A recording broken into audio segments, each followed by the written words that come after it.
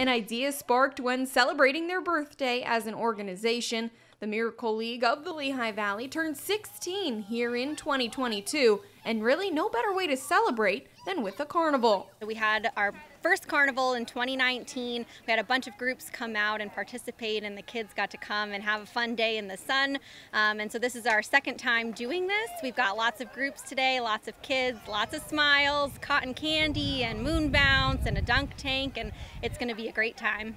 I've been help a lot with carnivals. You help with the carnival. What else did you get to do, Maddie? Win prizes. You got to win prizes. Was it fun? It was fun. What was your favorite activity at the carnival, bud?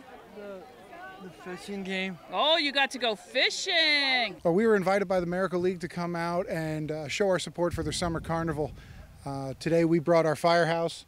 We do have our small brush truck 1062 and the tanker to supply us with extra water, and we're putting out house fires.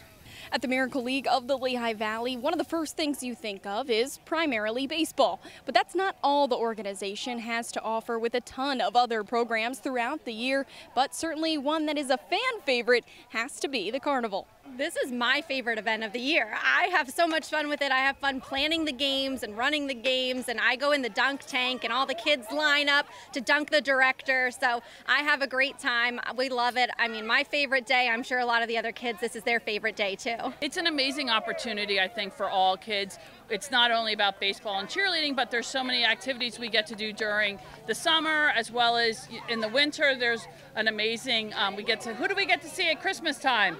Ferris. No, Ferris Santa. and Feed. Yeah, we get to see Santa. There's a holiday event, and there's lots of activities all year long. There's an Easter egg hunt. It's a sense of community. And at the end of the day, anyone involved left feeling just as happy as the athletes themselves. As with any volunteer organization, our time is donated.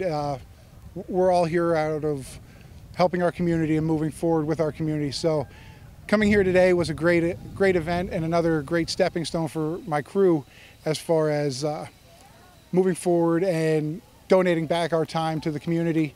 And you can't beat all the smiles that you see all day long here. It's fantastic.